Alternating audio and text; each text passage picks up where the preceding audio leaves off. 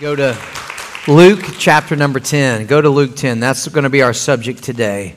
Finding that peace, gaining freedom from worry. You remember the story of, as you turn to Luke 10, you remember the story of the resurrection of Lazarus. He had been dead for 4 days, and Christ brought him back to life. Well, Lazarus had two sisters. Can anybody remember their names? Mary and what? Martha, Mary and Martha. Not Mary, the mother of Jesus, different Mary. Mary was a common name. These two are the sisters of a young man by the name of Lazarus that Jesus resurrected.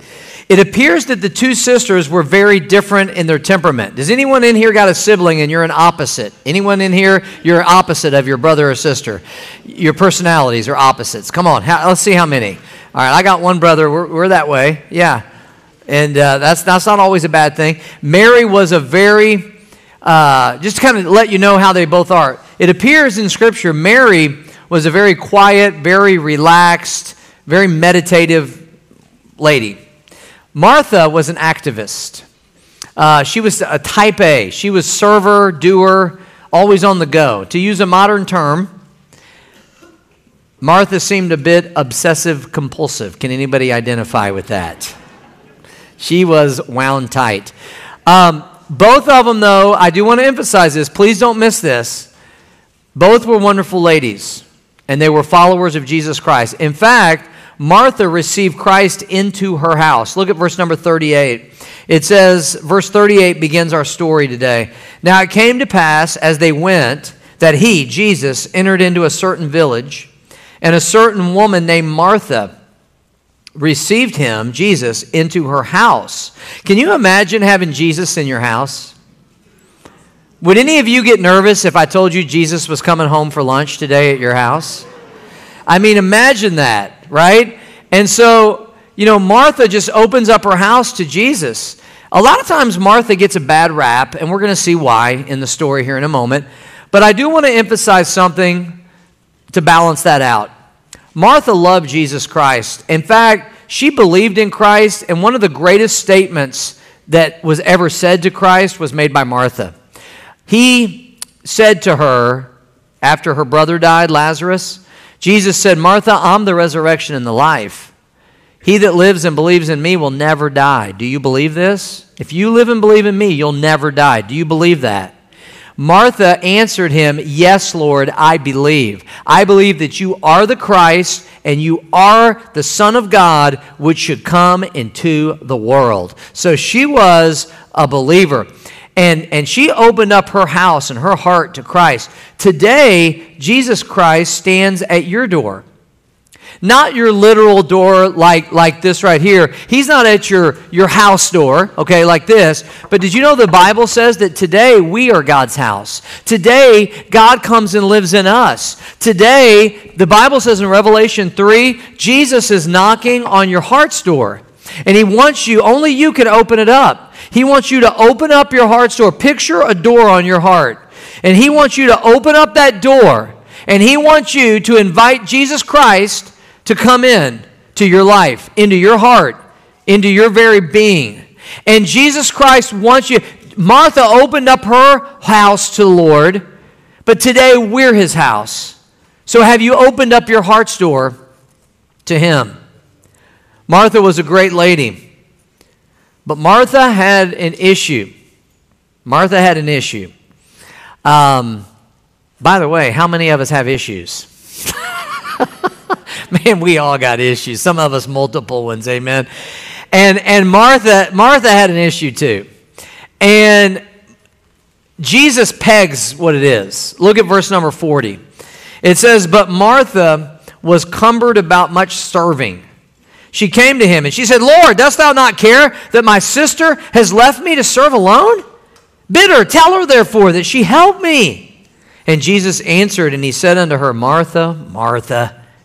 He says, you're careful and troubled about many things. In your handout, it says careful and troubled. Those two words mean that she was full of anxiety and stress. She was stressed out. She was wound up tight. She was very restless in her inner spirit. She had, in modern day, I guess what we would say today, she was a worrywart. Does anybody in here know anyone that's a worrywart? She was a worrywart. What's the lesson that we learn from this? Well, even believers that know Christ, I mean, he's in the house right here. Even believers that know Christ can still struggle with worry, anxiety, and stress. Jesus was in Martha's house. And you know, I've got a chair up here, and I've got this chair here on purpose because I want that chair I want you to imagine for a moment Jesus Christ sitting in that chair. That's literally what he was doing. He was sitting in a chair in Martha's living room of her house. And I want you to imagine Jesus Christ sitting in that chair right now. I want you to imagine that in your mind. And Jesus Christ was in the house, but Martha was still stressed out. Christ may be in the house. He may be in you, in other words. But that is still not a guarantee that you are going to experience daily inner peace. We can have Jesus in our heart and still be a mess on the inside, and we can have inner turmoil. This text is going to give us insight into how to gain freedom from worry. You can see from our banners that our theme in July has been this idea of freedom. And we've talked about freedom and different aspects of freedom. And today I kind of want to focus on our inside. I want to focus on that inner part of us that brings that worry, that stress, that anxiety, that fear in our life, like we saw in the video, that kind of leads us away from that sweet peace that God wants us to have. And really, to be honest with you, it just boils down to choices that we make in our everyday life. Look at verse 42 real quick. Look at verse 42. Jesus said to Martha, "One thing is needful, Martha, and Mary," that's her sister, "Mary has chosen that good part." Now go back there again and look at that. Mary has what? Chosen that good part. Life boils down to choices. Okay? And that's good, because if you're not happy with your life right now and you don't like the way you are, in other words, you feel like you are just an internal wreck. The good news is you can make choices to change that. Can I get an amen, huh? You can make choices that can change that. And the good news is that this internal peace and this freedom from worry has really nothing to do with your spouse. It has nothing to do with your kids. Has nothing to do with the boss at work you can't stand. Has nothing to do with the coworkers that are driving you crazy or friends that have turned on you. This is something you have control over. You can make choices like Mary did. What were the choices Mary made? Why did she have such peace and Martha was just so full of careful and troubled about many things? That, why is that? Why? When it says that she was careful, that doesn't mean like you're careful crossing the street. It's an old English word that means that she was full of anxiety. She was full of anxiety. She was stressed out. Well, what did Mary choose that was different than Martha that led to peace? Number one is this in your handout, is that Mary made a choice to worship Christ before serving Christ. Now, if you're in the balcony or if you're on the main floor, I really hope you'll zone in on this, because this is so important what we're going to share. I'm going to share some principles with you from this story that have the ability and the power to truly revolutionize your life and revolutionize you on the inside. You see, Mary made a choice. Mary made a choice that she was going to worship Christ before serving Christ. There's one verse I didn't read yet. Go to verse 39. That's the one verse I didn't read. Did you notice that? Verse 39. It says that she, Martha, had a sister called what? Mary, which also sat at Jesus' feet. So I want you to get the picture with me again. Please go back in your mind in time. This is real events that really happened. Jesus Christ is in the house. He's sitting in a chair in the living room, and Mary comes and she gets on the floor. Anybody in here like to sit on the floor? Anybody? You like the floor? Okay. She gets on the floor and she is literally in awe of Christ. I mean, she's in awe of him. She is just awestruck. She is captivated by him. She is at his feet worshiping Jesus Christ. I mean, She doesn't want to be anywhere else but there. That's where she wants to be. Yeah, she's like, yeah, I know we got to get supper prepared. Yep, I know eventually we got to eat. But nothing is more important right now than worshiping Jesus Christ and simply adoring Him. Mary had inner peace. She was like the eye of the hurricane, right? You know how the eye is of a hurricane. We know about hurricanes in Florida, don't we? And the eye of the hurricane, there's peace, there's tranquility. She was like the eye of the hurricane. Martha was like the hurricane. Right? Martha's like the hurricane. She's like a ball of fire, right? She's hustling, bustling all around. I want you to get a statement in your handout why Mary had such peace. Here we go. You ready? Get this statement. It says, our service unto Christ, which is important. Martha was serving. Our service unto Christ should come forth from our daily worship of Christ.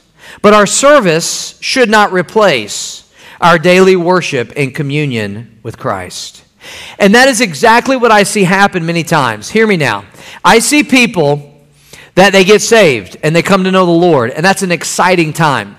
If you're not a Christian today, please, I beg of you, consider becoming a Christian today. There is nothing like knowing the Lord. Amen, church? I mean, it's an awesome thing to know Christ. And if you don't know Him, we'll be glad to show you how you can know Him today. Come see us after the service in the hospitality room. We will share with you how you can know Christ. But I know how it was when I got saved. When you come to know the Lord and you become a Christian, you just want to serve. You want to find a way to give back to the Lord. That's natural. You just want to do stuff for Him.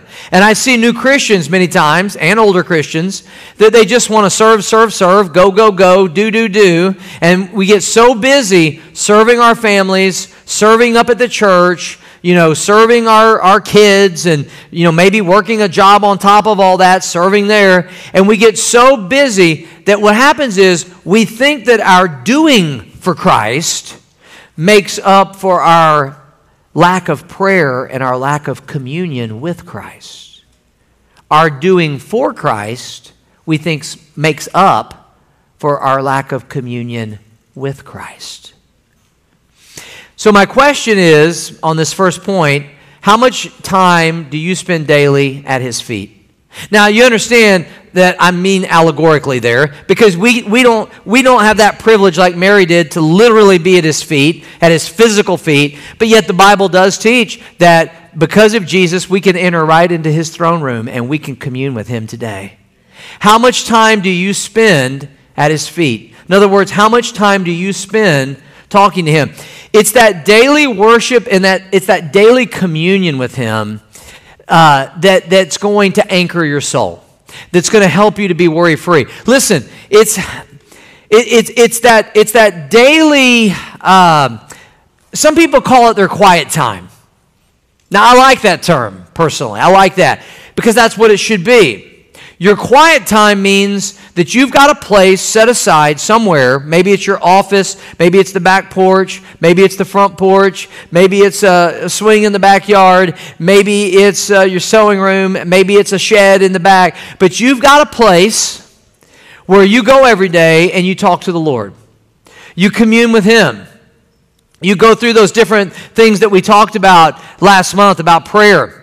And you go through those different areas, and it's that quiet time. It's that time for you to just do like Mary and just meditate upon Him and think about Him and talk to Him. Now listen, it is that quiet time every day that provides you an inner compass that allows you to navigate worry-free through the daily chores and the daily responsibilities of life. Why? Because you know He's with you in those things. You've spent time at His feet. You know He's with you. So your foundation is there for that day. And you're not full of restlessness and you're not full of stress. Why? Because you've spent time with Him. You cannot just serve all the time without worship. You cannot just serve. Sometimes we're involved in, 20 ministries at the church, and people just can't say no. And they're involved in this area and that area, and they're going and they're doing, and we're doing this and doing that, and we're so busy in our life serving all the time. You can't continue that way without worship, because if you do that, if you try to serve without worshiping first, you will burn out eventually. not only will you burn out, you won't be much fun to be around. You won't be much fun to be around. You'll be like a porcupine Christian. Amen? Yeah, you'll be like a porcupine Christian. People aren't going to want to be around you if you're serving without worshiping. You've got to have that as part of your daily life if you want to overcome worry. The second thing is this. Number 2, Mary made a choice to not only worship before serving, she made a choice to hear Christ's voice above all others. I want you to go again now to verse 39. Verse number 39. Look at it with me. It says, "And she had a sister called Mary, which also sat at Jesus' feet." We just talked about that, worship. And then notice it says, and, say the last 3 words with me, heard his word. So imagine this with me, that Mary comes, and she comes here, and she kneels down, and she's like this, all right? Imagine Jesus is in the chair, and he's talking. The Bible says that she heard his word. She's hanging on every word he's saying. She is listening to the teaching that he is giving out. And, of course, we have that opportunity to do that today through his word. And so she's sitting here taking it, drinking it all in, and she's not hearing anything else. There's other voices there. We know Martha is upset. We know Martha wants her to come help. She doesn't hear Martha. She doesn't hear the disciples. Maybe they're having conversations in the house. She doesn't hear anything else other than Jesus Christ. Martha, on the other hand, was very exasperated, and she must have tried to come over here and get Mary's attention. Mary, come out, Mary, you know. And she's trying to get Mary away from Jesus. But Mary is so zoned in on Jesus, she's not hearing her sister back here barking, right? So Martha finally makes the scene. Look at verse number 40. It says, "But Martha was cumbered about much serving." Verse 40. "And she came to him." She came to Jesus. She said, "Lord, don't you care that my sister's left me to serve alone? Bid her, tell her." She's bossing Jesus around here. "Tell her, therefore, that she help me." I mean, Martha, bless her heart. You know? I mean, get the picture here, all right? She's probably back here in the kitchen. She's tried to get, "Mary, you need to come help." You know, she goes, "Mary, you need to come help me." You know. And then, so finally, she just comes, you know, busting in. "Lord, don't you care that I'm having to do all this alone? Tell her to help." And you know what? Her frustration just boils over, and she ends up embarrassing herself. Anybody in here ever done that? Anybody besides me? I'm looking for hands. I'm looking for hands. You get so frustrated. You're so full of stress. You're so wired up, man, you just end up, just busting through and just making a fool of yourself. Just saying things you shouldn't say, embarrassing yourself. That's what she did. But meanwhile, you got Mary, and Mary decided she was going to hear Christ's voice above all others. The eternal Word of God, Jesus, is in the house speaking. Yet Martha's worried about household chores. You know? And by the way, that's not a word we use a lot. It says Martha was cumbered about much serving. What does that mean? Cumbered. In your handout, I gave you the definition. Look at it with me. It says that cumbered means to drag all around, to distract. It means to drag all around and to distract. So you get the picture, right? Mary is listening. Question. Look up here. Question. Is Mary distracted? No.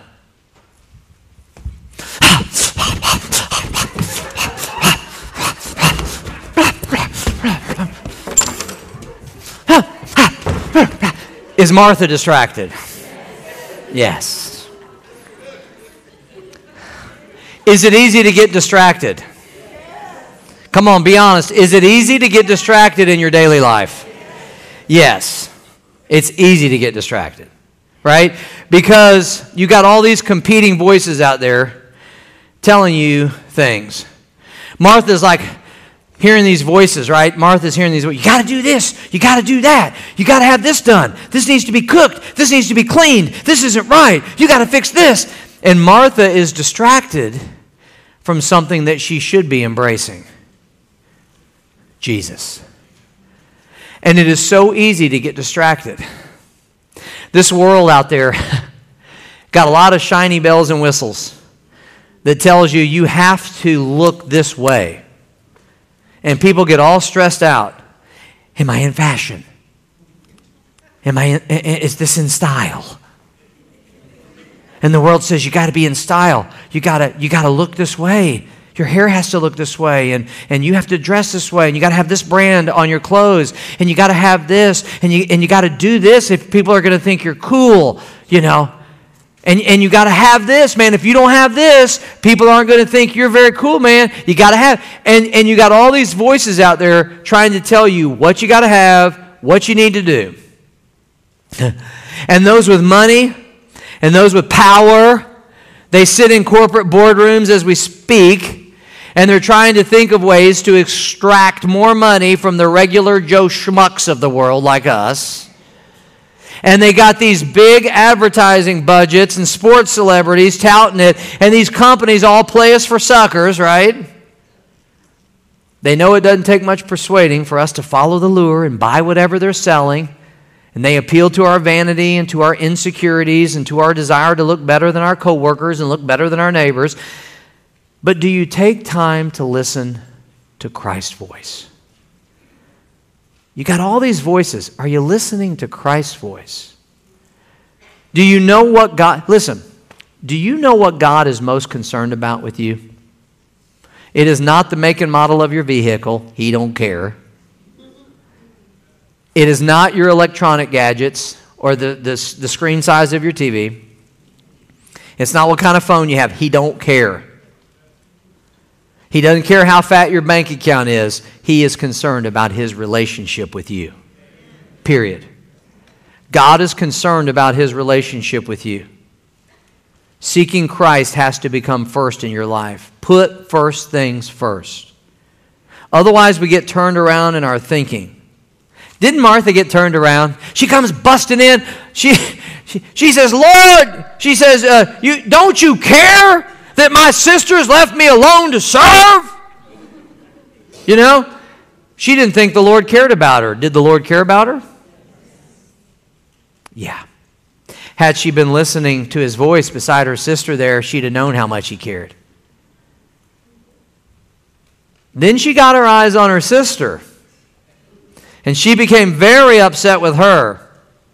And she said to Jesus, tell her to help. What do we learn from that set of events? When you aren't listening to Christ's voice on a daily basis through his word, and this is Christ's voice today. We know he's not going to literally come into your house and start talking, but he's said everything we need to know right here. Amen, church? Everything you need to know Jesus has to tell you is right here. You've got it. If you got a copy of the Bible, you've got Christ's words to you. But when we aren't listening to Christ's voice, just like Martha, guess what we do? We begin to look at people, which is usually discouraging. Then we get a critical spirit, like Martha did. We get a real critical spirit of other people. And that's so unbecoming. Just like with Martha, you know, it's so unbecoming when we get critical of other people. Then we get a martyr's complex, like Martha. Woe is me, I have it so hard, nobody cares, nobody else helps, nobody works as hard as I do. Then we begin to pour our lives into things of no eternal consequence, and we miss out on great blessings. Think about what Martha missed. All of this leads to stress and worry. When we make a decision to not worship Christ, to not listen to his voice, and we're listening to all these other voices out there in the world, internal distress is going to be the result, period. It's going to be the result. Number 3, last point, and we're done. Look at number 3. I'm going to bring out one more point. We're talking about choices Mary made. Mary made a choice to worship before serving. She made a choice to listen to Christ's voice above all others. But number 3, Mary made a choice to place her priority on relationships. I want you to look again, church, at verse number 40. Can you do that? Look at verse number 40 with me. It says, "But Martha was cumbered about much serving." That phrase, much serving, is the Greek word diakonia. And it's where we get the English word for deacon. Paul used that same word that's used for much serving. Paul used that same word 21 times writing to the churches. Every time he used it, it was in a positive sense. What's my point? There's absolutely nothing wrong with what Martha's doing. She is serving and ministering for Jesus. The problem is not her performance, it's her priority. Her serving actually caused her to lose focus on what should have been her number one priority. Do you think that ever happens in our lives? We're doing good things. A husband works really hard to provide for his family. Hey, should a husband provide for his family? Yes. But you know what? When that happens to the neglect of his family, to where he's never at his kids' ball games, he can never play catch with his son, he can never be at his girl's dance recital, he can never be at the band concert, he's never there to talk to his kids, spend any time with them. Something that's good can become bad. Why? It's just priorities. It's a priority issue. Mary, though, she got it right. Her priorities were right. Christ was more important to her than food, than cooking, than cleaning, or anything else. It wasn't that those things weren't needful or that they weren't important, but being with Jesus was more important. Her relationship and her fellowship with Christ was more important than anything else, and Christ commended her for that. Look at verse 42. It says, Jesus said, "But one thing is needful." Now, let's do something here. I want you to say a couple things with me here. You ready? Because I want to do it for emphasis. Look at this. But, and what's the next two words? One thing. One thing is needful. That word needful there means required, necessary. And then it says, "And Mary hath chosen that" what? Good part. What is that all about? It's about priorities. Christ valued relationships more than anything else. And we have to learn to value what our Savior values. My advice to you is invest in relationships. With the number one relationship being your relationship with Jesus Christ. Number two, on down the line. People important in your life. Friends, family. You see, temporal and material things will consume your thinking if you allow them to. Things that don't really matter. When you die, nobody cares what you drove. When you're taking your last breath, nobody cares what kind of phone you had. Nobody cares what name brand is on the clothes in your closet. And I've been with many people. I've been with people who were worth a ton of money. They died in a little tiny nursing home room, just like anybody else. I was with a man that was very famous in his day. Very, very well known. You could go to YouTube and find him easily. In front of thousands of people performing. And my wife and I were with him on his deathbed. And he was in a little tiny dingy nursing home room. And his kids weren't even there with him. There was nobody there. Nobody there.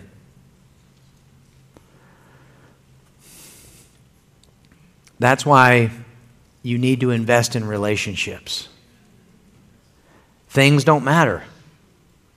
And some of the best advice I could ever give to some of you young people is make some decisions that you're not going to get consumed with material things.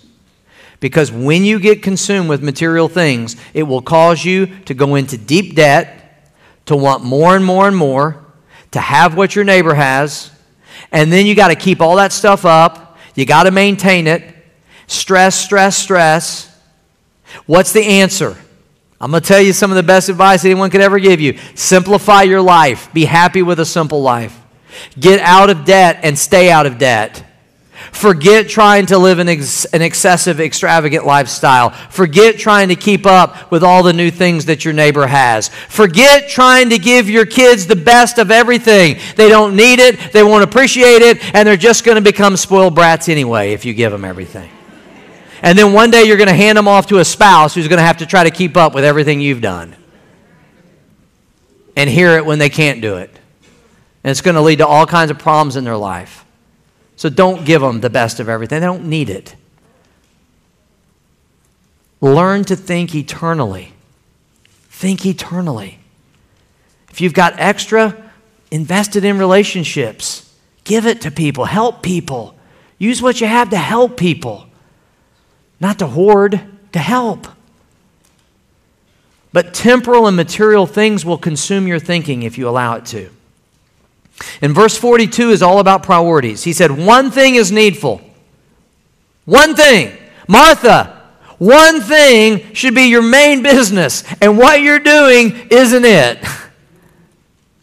I love that phrase, one thing. It's so simplistic, so basic.